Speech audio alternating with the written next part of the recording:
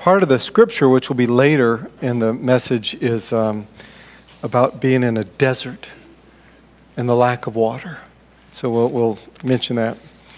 But we're focusing on soul keeping. So if you've been here for 3 weeks, you know that this is a series that we're on with John Ortberg's book, a wonderful minister out in California who's written a lot of books, but this one kind of hits us right between the eyes. I want to start off with, how many have heard of this little company called Google before? And so the statement says that Google is the most creative company around and one of the most fun to work with. So most creative and most fun to be an employee. Asserting that makes all of us employees jealous that we could work there. Google is not just a powerful, powerful search engine. How many companies do you know now have become verbs? Just Google it, is what we say. But it's developed such products as, how many are on Gmail? Anybody out there on Gmail? I am. How many use Google Maps? I prefer that over the others, yeah. And a list of other things that Google is doing right now.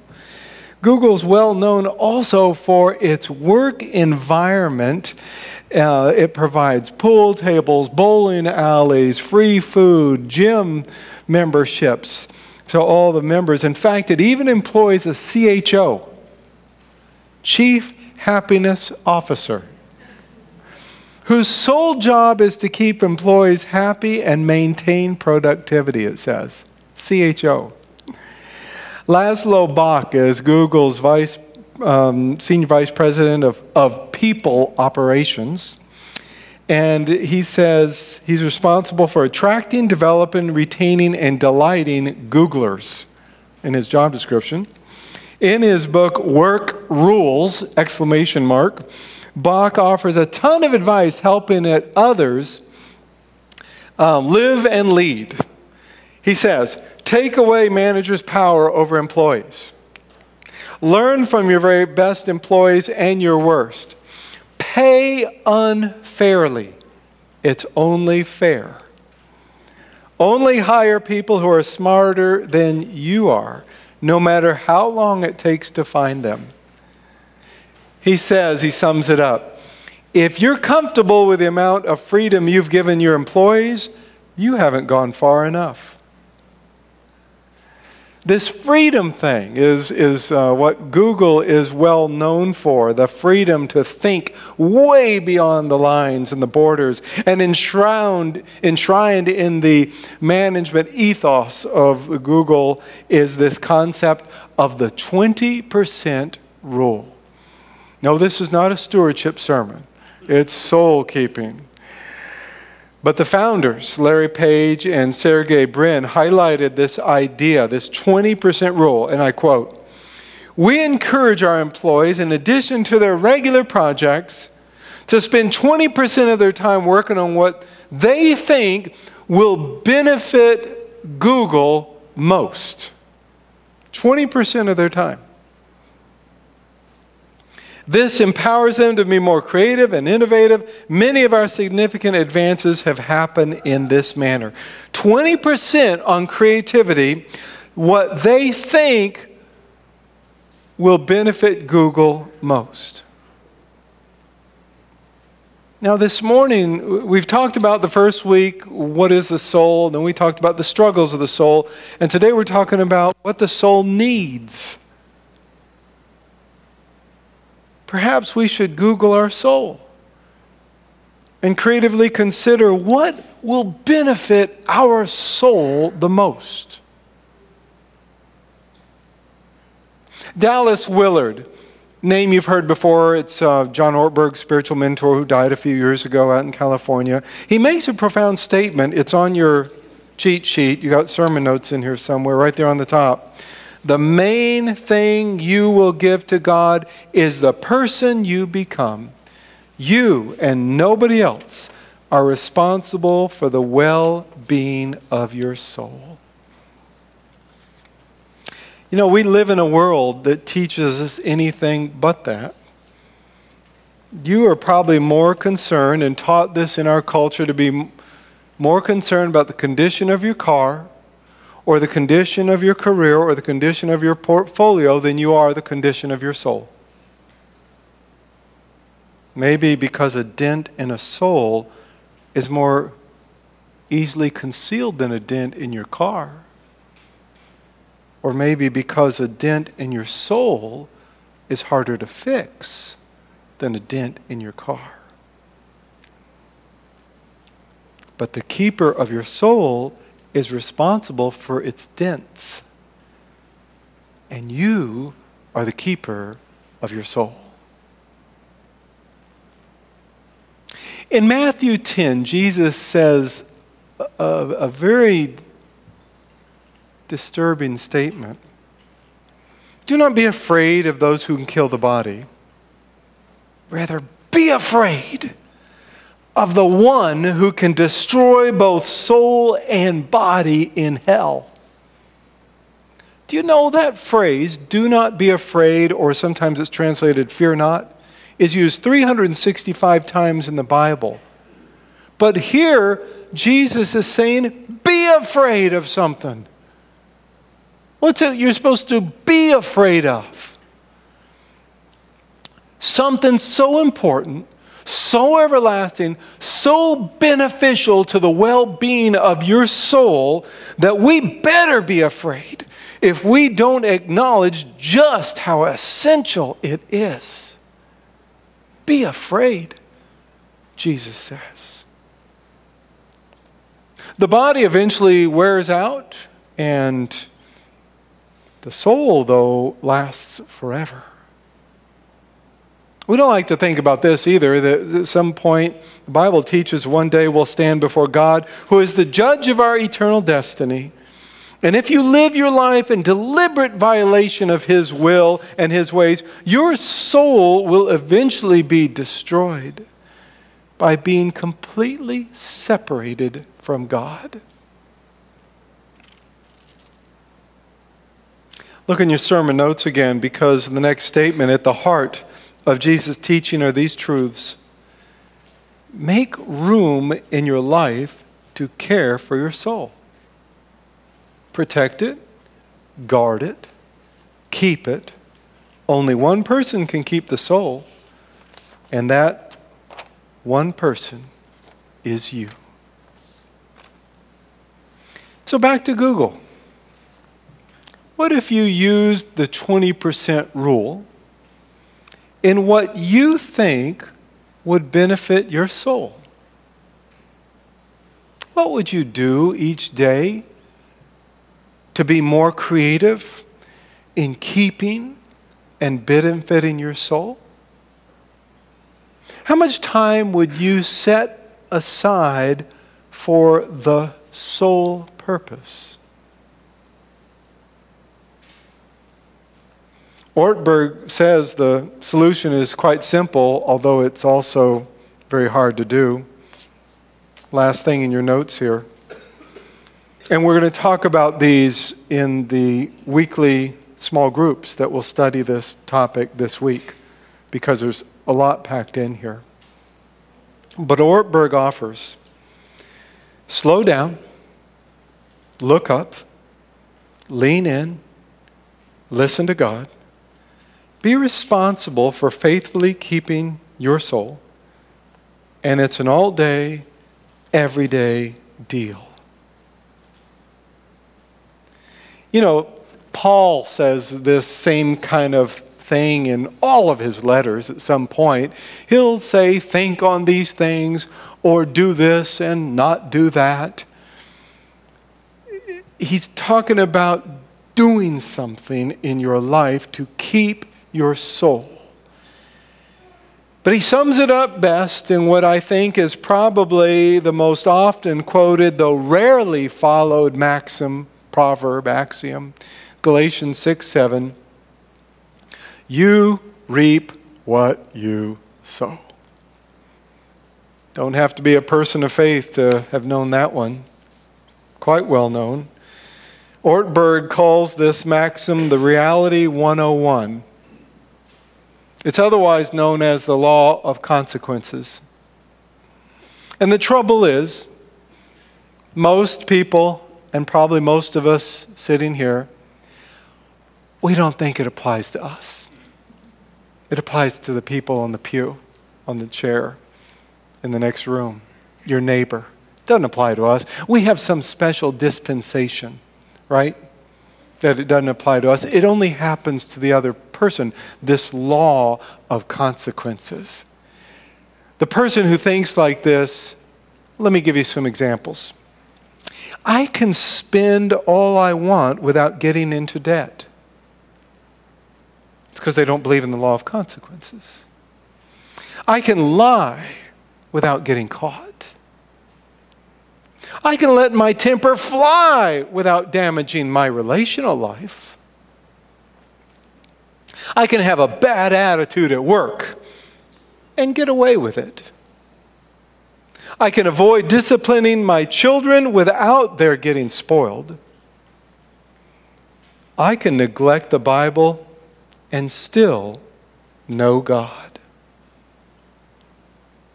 You see, our capacity to live in denial about the law of consequences, of getting by in life without giving the effort and creativity to our soul keeping, is damaging to our soul.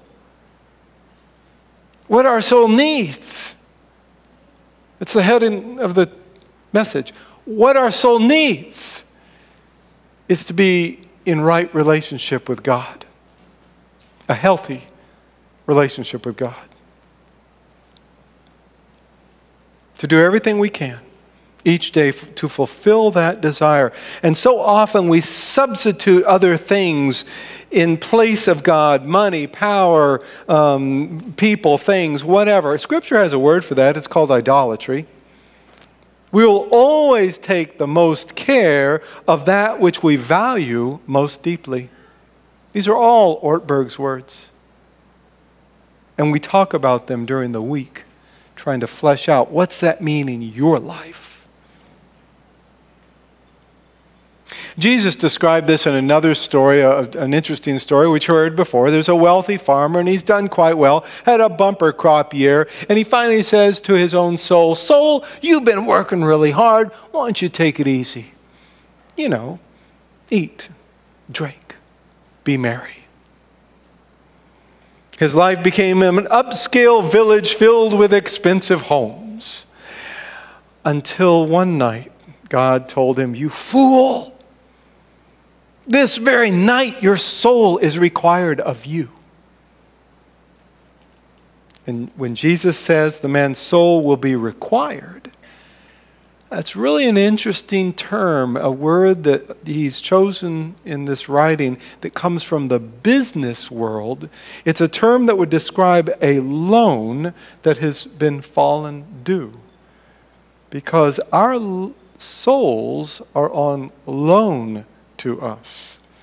One day God will review with us what our souls have become. That is what will matter from our lives. The psalm that I think of in this reflection of what our souls need is one of my favorites, Psalm 63. And so it's on the other page in your bulletin as well as up on the screen. Listen to God's word to you. Oh God, you are my God. I seek you. My soul thirsts for you. My flesh faints for you, as in a dry and weary land where there is no water. So I've looked upon you in the sanctuary, beholding your power and your glory. And because your steadfast love is better than life, my lips will praise you. So I will bless you as long as I live. I will lift up my hands and call on your name. My soul is satisfied as with a rich feast, and my mouth praises you with joyful lips when I think of you on my bed and meditate on you in the watches of the night. for you have been my help. And in the shadow of your wings, I sing for joy. My soul clings to you. Your right hand upholds me. This is the word of the Lord. Thanks be to God. So there are two things that David has given to us that I just want to highlight to close with. And the first thing is right there in verse 2. And it's what we'll call a sanctuary experience. I have seen you in the sanctuary and beheld your power and your glory. You see, at first instance, we might gloss right over that. But David, he's achieved the ability to mentally recreate the place of his holy moments, to recollect the impact of the community of faith which he is a part of, to think of the church leaders, his mission trips, his youth group, his prayer time, his giving of causes like to the Presbyterian Disaster Assistance, to be a blessing to other people. All of this is what is happening in the sanctuary experience. Think back on the Psalms that you know, most of which David has written, and there seems to be this consistent thread of a reference to a sanctuary. David has made a sanctuary as a regular experience in his life in order to benefit his soul. And consistently, the two themes that are pounded into us when we go to the sanctuary are the themes of God's power and God's glory. Two indispensable themes that our souls need to be reminded of every day. Sanctuary experience. And secondly, we'll call this need of our soul from David's perspective a bedroom experience. Sanctuary experience, a bedroom experience. You can call it quiet time. You can call it one-on-one. You can call it devotion. You can call it meditation. But in verses 5 and 6 it says, my soul will be satisfied as with the richest of foods. With singing lips my mouth will praise you. On my bed I remember you. I think of you through the watches of the night. It reminds me of that verse 35 in Mark 1, where Jesus gets up very early in the morning while it's still dark, and he goes out of the house, finds a solitary place, and there he prays. Now, he went to bed late. He had a busy night. But that's a priority in his life. To have one-on-one time with God the Father. That's what he means by this bedtime experience. It reminds me that I have made it a practice in my life to get up in the morning with my soulmate. And most mornings we do a devotion together. We actually do a couple with our coffee. And if we miss that, I feel like there's something missing all that day. And in his own words in verse 7, David allows his soul to be filled with memories that remind him, it says, for you, God, are my help. To think back on all the times that God has pulled him through, that God has been there when he needed him, and to know that trust in God, the same thing we talked about, confirmation this morning, how do you know and trust God? 15-year-olds. I said, go ask some of your parents to help answer that question. How do you know and trust God? Because of sanctuary experiences and because of bedtime experiences here. Reminding yourself the power and the glory of God, and that God, you are my help. Probably at that time he's written Psalms like Psalm 23, restoring my soul. That's what it says. So two things that David offers us in the psalm, the sanctuary and bedroom experience. But remember, our thirst for God is the basic need of our soul, to be in right relationship with God, to have a healthy relationship with God. That's a need that you and I share. The main thing you will give to God is the person you become. You and nobody else are responsible for the well-being of your soul. Google that. And let's see how your soul will benefit this week. Let's pray. Almighty God, we bow our heads out of reverence for you because you are the one who calls us to be in relationship with you. You are the one our soul needs. Help us this week to be inspired, to be creative, to think of what would be best to benefit our soul. All for your sake we pray. Amen.